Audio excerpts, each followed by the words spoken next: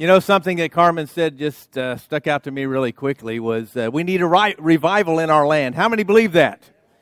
And guess what? It starts with us, right? It starts with His church. So if you're a first-time visitor, we're so glad you're with us. I know without a doubt God has something special for every one of us. But I don't know if you're like me, but I love the Olympics. Anybody like the Olympics? And I guess they're back this summer in Paris. They're probably going to be amazing. But one of my favorite stories of the Olympics actually goes all the way back to the 1992 Barcelona games. There was this British runner by the name of Derek Redmond, who 4 years earlier in the 1988 Olympic Games, he tore his Achilles tendon 1 hour before the race began. He tore his Achilles tendon in warm-ups. But before 1992, in the Summer Olympic Games, he had undergone 8 surgeries to correct that injury. He worked really hard, went through all sorts of therapies. He healed up, and he finally got his second chance. 4 years later, in 1992, he posted the fastest time of the first round. He went on to win his quarterfinal. Then in the semifinal, he's in the 400-meter race. He's running for Great Britain. He's worked so hard for this moment.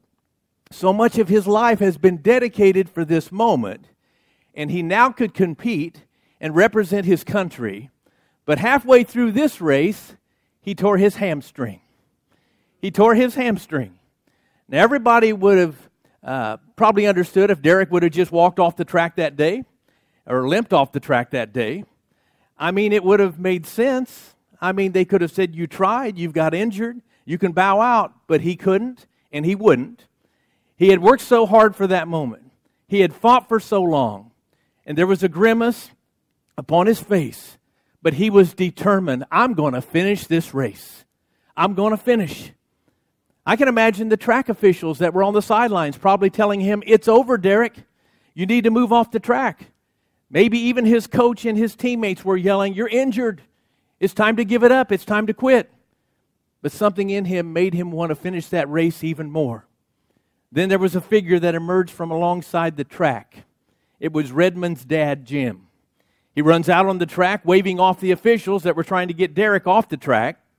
And when Derek saw his father, he asked him, he said, Dad, help me get back in my lane. So the father gave him his shoulder to lean on. Take a look at that picture, kind of a touching picture. Those two walked the final meters of the race together. And 65,000 spectators rose to their feet to give Derek a standing ovation. Because something in him that day said, don't quit. You might be injured, but don't quit. You might be injured, you might be beat up, and you might be forgotten, but just finish the race you started. How many of you have ever been in a moment, something like that, where everybody could have given you an excuse to give up and quit, but you didn't? You were determined to keep going. Maybe they even told you, hey, it's time to give it up. You have no chance. But there was something in you that just knew that their advice, even though it might be the easy way out, you couldn't take their advice because you had to keep going. You know, advice can be a wonderful thing, but it can also be an absolute disaster. And if given a few moments, probably every one of us could think of a time that we had been given bad advice. We could also probably think of a few times we've given bad advice. Amen? But in our text today, Paul has given advice on several different occasions by people who had a considerable influence in his life. These were special people in Paul's life. These were people that cared deeply for Paul, wanted the best for Paul, but the advice they gave him was totally not the advice that Paul knew he needed. They were giving the advice, but Paul knew it wasn't what he needed to hear. If you were here last week, we left off with the Apostle Paul. He's on his way back to Jerusalem. That's where the home base of the church started. That's also where James, the half-brother of Jesus, is one of the main leaders in the church in Jerusalem. And I mentioned last week, the church in Jerusalem was going through a terrible persecution. And at the same time, on top of all that, they had a terrible famine. So Paul has taken up an offering from the many Gentile churches that he had started, and he's on his way to take it to Jerusalem to give it to the Jerusalem church. So if you have your Bibles today, and we're still in our Acts series, turn to Acts chapter 21, verse 1. If you have your Bibles. If you don't, we'll have it up on the screen. But it says, after we had torn ourselves away from them. Let me stop here. What are they tearing themselves away from? Well, if you were here last week, you remember where Paul had a special meeting with the church leaders in Ephesus. And he told them, this is going to be the last time we're going to see each other face to face. This had to be extremely hard for Paul, because Paul had poured his life and his love into these leaders from Ephesus for the past 3 years. And not only did he love them deeply, they loved him deeply. And they begged him, don't go to Jerusalem. It says, after we had torn ourselves away from them, we put out to sea and sailed straight to Kos. The next day we went to Rhodes, and from there to Patara. We found a ship crossing over to Phoenicia, went on board and set sail. After sighting Cyprus and passing to the south of it, we sailed on to Syria. We landed in Tyre, where our ship was to unload its cargo. We sought out the disciples there and stayed with them 7 days. Let me stop here, because I think it's so amazing just how accurate the Bible is. And remember, Luke is writing the book of Acts. He's recording everything, not just here and there. He's recording everything. He's making detailed notes about where we went, where we stopped. He writes about 32 different countries. He writes about 54 cities, 9 islands in every port, and he names every single one of them. He lists over 90 plus people, their titles, their positions, Roman government officials, spiritual leaders. So I would say without a doubt he's beyond thorough, right? He's beyond thorough. This isn't just a broad sweep of what happened. He is extremely detailed, and really it's all without error. I said all that to say, when we read these scriptures, people, this is history. It actually happened. This is history, but on the bigger scope, this is his story. Not just history, but it's his story. It's God's story. This word is God's story. That's why we have to pay so close attention. That's why we have to get to know it for ourselves. So once Paul lands in Tyre, he realizes that it's going to take about a week to unload the ship's cargo, and then restock the ship. And once again, Paul's a man on the go. He doesn't sit in one place very long. He doesn't waste any time. So he seeks after the disciples that he knows are there. And these are probably disciples who actually fled to Tyre after Stephen was martyred, after Stephen was murdered. Luke tells us once Paul found these disciples, he stays with them for 7 days. What do you think these disciples are telling Paul, or trying to tell Paul? It says, through the Spirit, they urged Paul not to go to Jerusalem. Through the Spirit, they urged Paul not to go to Jerusalem. I'm sure they were like, hey, Paul, we know where you're headed. But we've heard from the Spirit that there's danger there. There's hardship there. So, Paul, don't go. We know, Paul, where your head and your heart is, but the Spirit says danger. So, Paul, please don't go. They're pleading with Paul not to go to Jerusalem. These disciples in Tyre are filled with the Holy Spirit. And they've actually received a word from God, a word of knowledge about the dangers that await Paul in Jerusalem. So they interpret this as meaning there's danger. If there's danger and hardship, then it's probably not from God. So Paul, hey, you better not even go. But here's a point I want to make.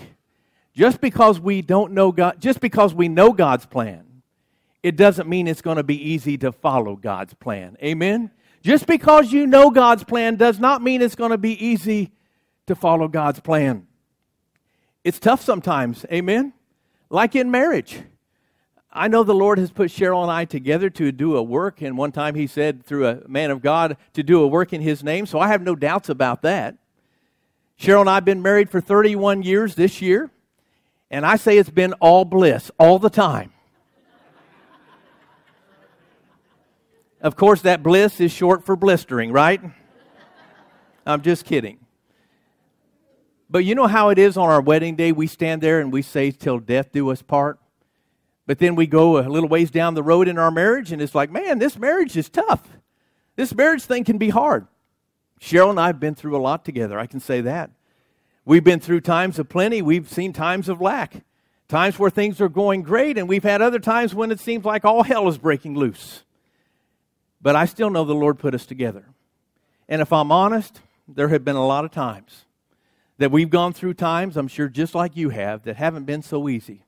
They've been tough. We've all been there. I know some who have said, I feel called to be a missionary overseas. That's noble, that's exciting and powerful. Until you get over there and you experience things like loneliness, where you're so far away from your family. And you experience spiritual persecution or maybe even spiritual warfare, and it's not so easy. It's hard. What I'm saying is there are many times in every one of our lives when following God's plan is not easy. When following God's plan is going to be hard. And that's what we see in the Apostle Paul's life. God's plan for the Apostle Paul was hard. I would say it was probably harder than most of our plans that God has for us. But look at verse 5. When it was time to leave, we left. Paul's like, hey, see you later, alligator. I'm going to get on board this ship. He's ready to go. It says, when it was time to leave, we left and continued on our way. All of them, including wives and children, accompanied us out of the city, and there on the beach we knelt to pray. I just have to stop for a second and picture that in my mind. That wives and children, the whole group, sent them off in prayer. What a good way to send them off. But Paul is determined to leave. He's got that one thought on his mind. He doesn't know what's going to happen next in his life, but we do know that the Holy Spirit tells him in Acts chapter 20, verse 23, that in every city, prison and hardships are facing him. So the Holy Spirit doesn't give Paul the entire plan, but did allow him to understand what he was going to face. So think about the Apostle Paul. Paul moves forward in his faith, knowing that God was calling him to something that might be scary, something dangerous, and actually something that could be deadly. But Paul was still willing to go. That's faith, amen? He was still willing to go. Look at verse 6. After saying goodbye to each other, we went aboard the ship, and they returned home. We continued our voyage from Tyre and landed in Ptolemais, where we greeted the brothers and sisters and stayed with them for a day. Leaving the next day, we reached Caesarea and stayed at the house of Philip the evangelist, one of the 7. He had 4 unmarried daughters who prophesied. This man had 4 virgin daughters who prophesied. What are the odds of that? 4 unmarried daughters in his household that have the gift of prophecy in the same house. Pretty amazing. And you've probably heard the old saying, prophets of a feather flock together. You ever heard that one? Maybe not. But it's true. Watch this in verse 10. After we had been there a number of days, a prophet named Agabus came down from Judea. Coming over to us, he took Paul's belt, tied his own hands and feet with it, and said, the Holy Spirit says, in this way the Jewish leaders in Jerusalem will bind the owner of this belt and will hand him over to the Gentiles. I would say from reading just that little bit, this guy's kind of dramatic, amen? He's dramatic. He takes Paul's belt. He stands there. Everybody's watching him holding Paul's belt. And he says this, whoever owns this belt, well, everybody knows it's Paul's belt. Hello, they know it. Then he sits down in a chair and he hog-ties himself and then says, this person who owns this belt is going to be bound in Jerusalem. Sounds a little bit dramatic. Sounds a little crazy. But really, I think he's sort of playing out the style of some of the Old Testament prophets. If you know the Old Testament at all, it's like Jeremiah. In Jeremiah 27, Jeremiah the prophet put a wooden yoke on his neck and then broke pots to get everybody's attention. Not exactly a normal thing to do. Ezekiel the prophet, he took a clay tablet, he drew a picture of Jerusalem on it, and then he broke it. And Ezekiel is also the guy that God called him to lay on his left side for 390 days. He laid on his left side continually for 390 days, symbolizing the years of the sins of Israel. And he laid on his right side for 40 days, representing the sins of Judah. Not exactly a normal thing to do there either. And what about Isaiah? What about him? You talk about being dramatic. Isaiah walked barefooted and naked for 3 years because God told him to. You know, I'd be hard convinced to tell you guys that God told me to do the same thing. Don't even think it because it's not going to happen. But my point is there were some really dramatic things, crazy things that these prophets were doing. And I said all that to say Agabus was in that vein. He was in that style. And for the record, there's no evidence that Agabus interpreted this prophecy. There's no evidence that he gave Paul any indication whether to go to Jerusalem or not to go to Jerusalem. But Paul's friends sure tried to do that. They sure tried to tell him what to do. Do you know that sometimes our worst advice can come from other Christians? Actually, from people who love us. And you know why? It's because they're trying to talk us out of suffering. They're trying to talk us out of suffering. They don't want us to suffer because they love us. Well, Paul's friends were the same way. Paul's best friends didn't want him to go because they didn't want to see Paul suffer. That's understandable. But at the end of the day, Paul's mission wasn't to please his friends. It was to please God. Amen? And to fulfill his calling, no matter what he had to face. Look at verse 12. Luke writes this, "When we heard this, we and the people there pleaded with Paul not to go up to Jerusalem." When you see Luke use that word "we," it means that Luke has joined in now, trying to convince Paul, don't go to Jerusalem. But look at Paul's response. You talk about a man of faith. Look at verse 13. "Then Paul answered, 'Why are you weeping and breaking my heart? I am ready not only to be bound, but also to die in Jerusalem for the name of the Lord Jesus.' When he could not be dissuaded, we gave up and said, 'The Lord's will be done.'" They couldn't do anything about Paul's determination. In my opinion, Paul wasn't rejecting divine prophecy. He wasn't. He was rejecting a wrong interpretation of what they thought God was saying. And these believers that believed that when Paul got to Jerusalem, he was going to be bound, thrown in prison, they were right. But they were wrong in their conclusion that Paul shouldn't go. The warning from the Holy Spirit was really intended to prepare Paul for what was about to happen. Not to stop him, but to prepare him. And their request for Paul not to go was understandable. We'd probably all done the same thing. But it wasn't from God. They had good intentions, but it wasn't from God. How many know that we can have good intentions, the best intentions, but sometimes they're not the intentions of God? So when I read this passage, it forces me, and it should force you, to ask yourself the question, if I knew following Jesus would lead to more pain and suffering, would I still follow him? Think about it. You know, it's easy to follow him or say we follow him when everything is going great. When not so much. But I want to talk about three things that I see that apply to us from this scripture. The first one is a question I want you to ask yourself. Number one, do you pursue comfort and success more than you do obedience with God? Do you pursue comfort and success more than you do obedience to God? You know, when I think of Paul's life, he didn't live his life that way. He didn't live his life that way. He was much more concerned with the kingdom of God than he was about his own physical safety. He was.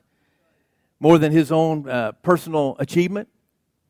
Paul didn't measure the will of God by his comfort. Not at all. He measured it by his spiritual calling. And Paul knew without a shadow of a doubt that God had called him to go to Jerusalem and take this monetary gift that had been collected by the Gentile churches. And no matter what his friends said or how they tried to talk him out of it, he knew he was responsible to God for his choice. He was responsible to God for his choice, and he was ready to go. He had already made that choice. You know, I think the problem in our world today is we get preoccupied with making money, paying the bills, succeeding at work, accumulating more and more stuff. But at some point, we have to stop and admit, hey, I could be pursuing all that a whole lot more than I'm pursuing God. Amen? Sometimes we have to stop and ask ourselves, how are we balancing things out? And I do think we live in a world that is pushing us in the wrong direction every day. Spiritual obedience is laying our desires at Jesus' feet. Laying our wants, our desires at his feet, and allowing him to shape us, to mold us, to shape our hearts to reflect his heart, to reflect his desires. In his book called Radical, David Platt, he talked about how true believers will think back on their lives in their last days. And he says, we will not wish we had made more money, acquired more stuff, lived more comfortably, taken more vacations, watched more television, pursued greater retirement, or been more successful in the eyes of the world. Instead, knowing they will soon stand before the Lord, they will wish they had given themselves, more of themselves, to living this short life here on earth for our Savior. I think that's so true for all of us. You may not see it that way right now, but it's the truth. So let me ask again, what if accomplishing God's will in your life means more discomfort, means more sacrifice and risk? Would you still follow Him? Would we still follow Him? I think we ought to ask ourselves that question every day. The second point is, we need to find God's will for our life. God has a will for every one of our lives. We need to find out what that will is for our life, because we live in a terribly busy world. Have you noticed? I mean, there's busyness everywhere. There's so much going on all the time. There's so many distractions from every direction. You know how it is when you go to, I think one of my favorite restaurants, Texas Roadhouse. It's kind of the loudest restaurant too.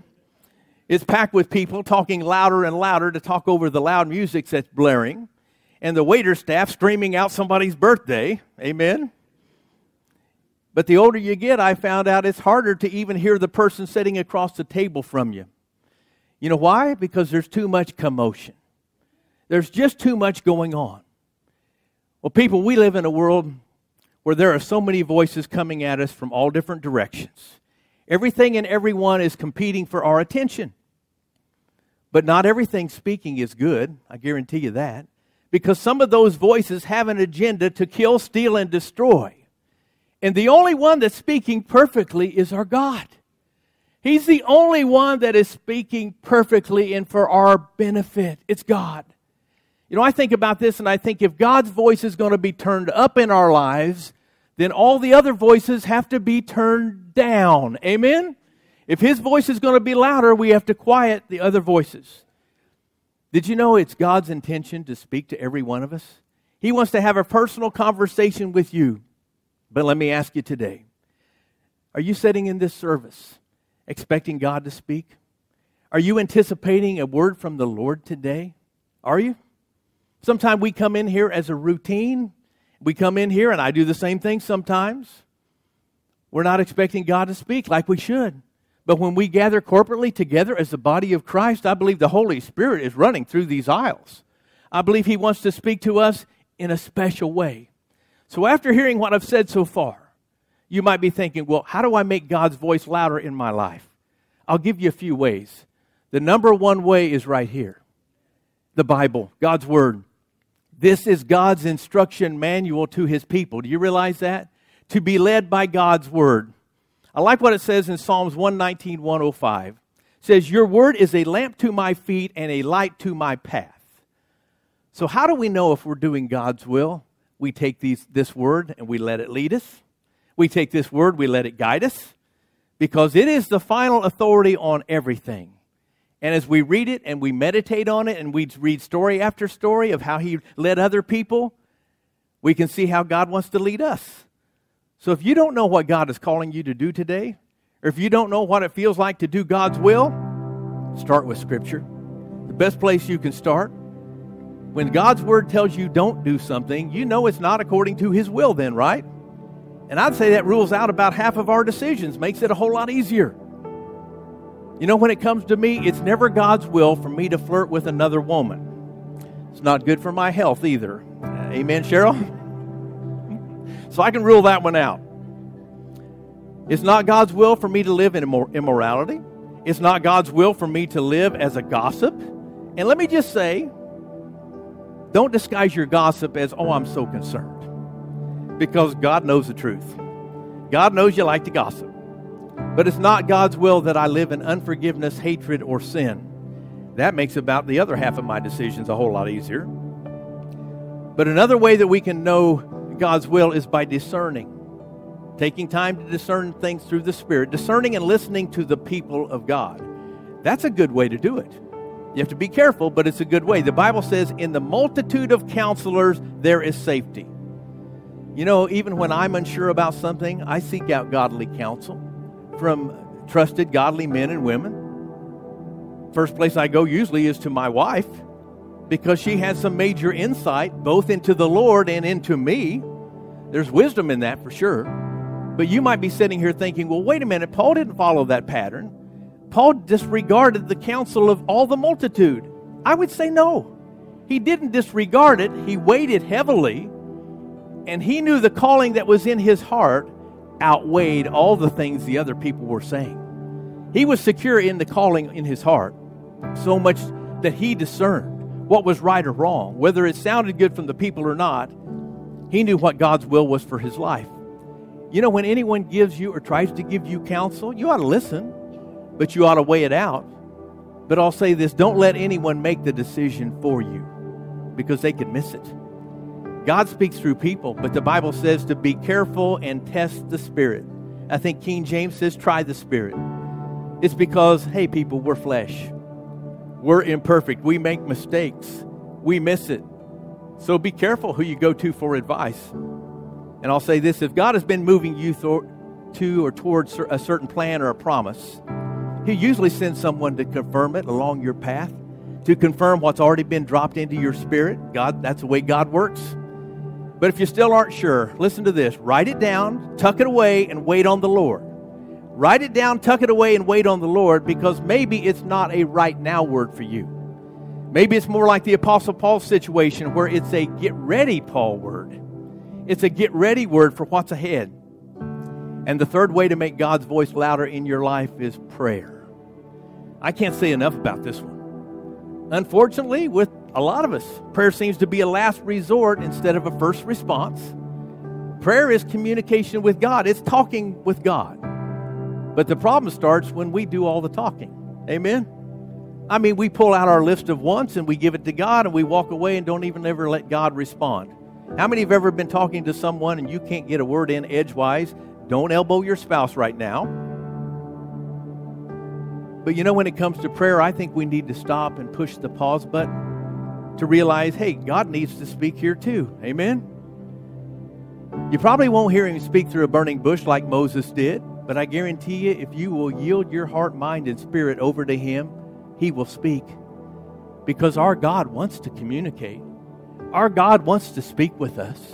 That's why I love Psalms 46:10, where God says, be still and know that I am God. Be still, be quiet, and know that I am God. Because people, it's in the stillness, not the busyness, that we hear the voice of God.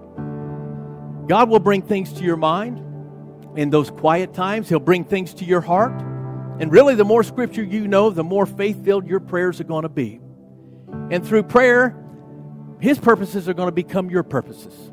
His priorities are going to become your priorities. He will always answer our prayer. He always does. He hears them. He answers them. Not always the way we want. But I guarantee, and I've said this many times, He will answer with a yes or a no or a wait. Amen? A yes, no, or a wait. So the more time you spend in prayer, the more sensitive you'll become to His promptings and to His voice. But hearing that small, still voice takes a little practice. You have to give God some quiet time.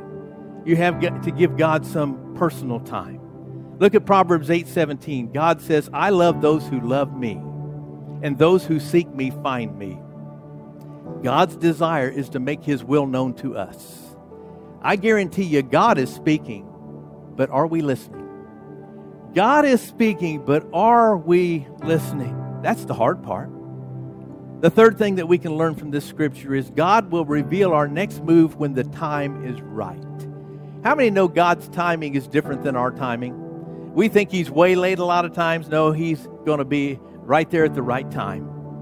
Paul didn't know exactly what was going to happen to him next when he went into Jerusalem, but Paul was just expected to take the next step. You know why? Because with God, the knowledge wasn't the goal. Obedience was the goal. God's not so concerned about how much you know, is how obedient we are, as He is about how obedient we are. You know, there are many people, I'm sure like me, who like having closure. I mean, we like to plan. We don't want surprises. We like organization. And it makes me feel safe to know that. Kind of gives me maybe an illusion of having control. But what we need to realize is that kind of completeness isn't offered to us in this world. That kind of completeness only is going to come when we get to heaven. But in the meantime, what's offered to us is an invitation to a journey. God is inviting us to a journey to trust Him and to obey Him.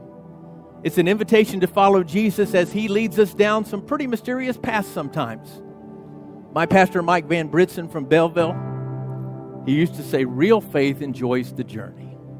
Real faith enjoys the journey. Good times or bad times, I can still enjoy the journey because I know my God is still in control. Psalms 119, 105 says, your word is a lamp for my feet and a light on my path. Notice God doesn't promise to give you a spotlight for your path or for your future. No, He promises to give you a lamp, a little lamp for your feet. That's how God works.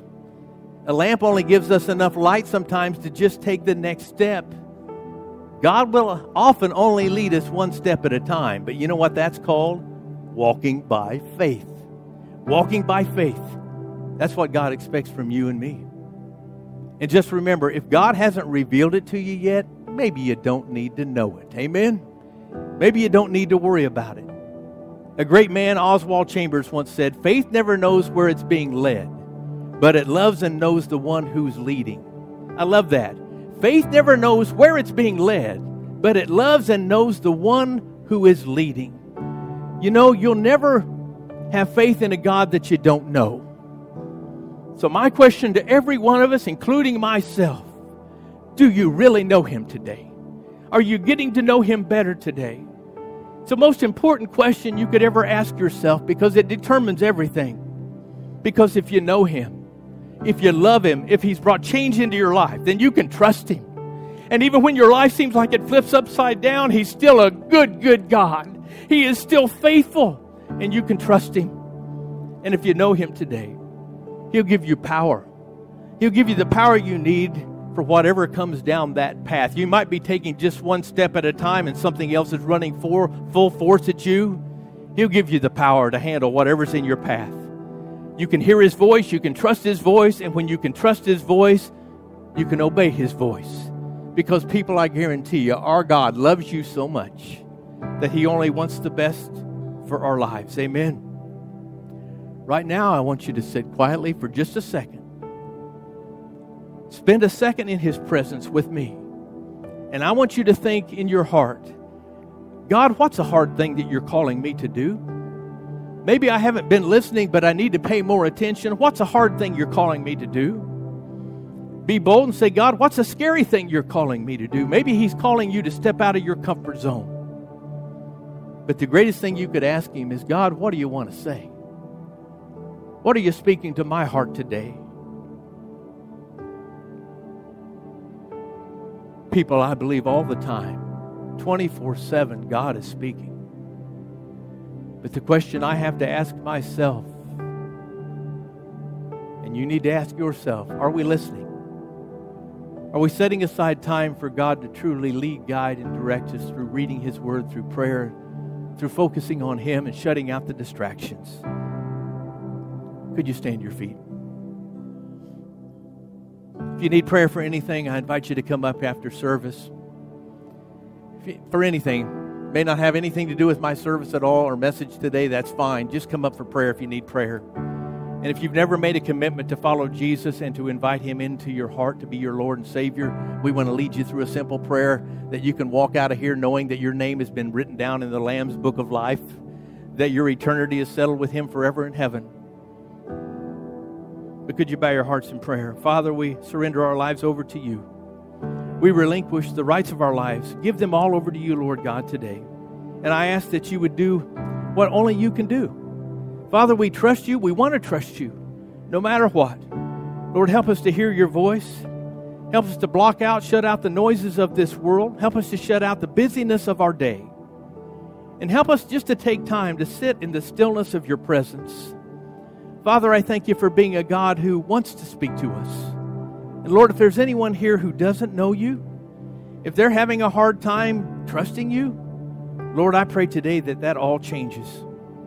Father, help us to walk in obedience to You in the big things and in the little things. Lord God, nobody knows our heart like You do. And Father, we ask You to show us anything in our heart that's displeasing to You, anything in our life that's displeasing to You, and we ask You to forgive us of that. Because we want to be a people that follows You, a people that pursue You, and a people that please You. In Jesus' name. And everyone said, amen. God bless you all. Have a wonderful week. See you next week.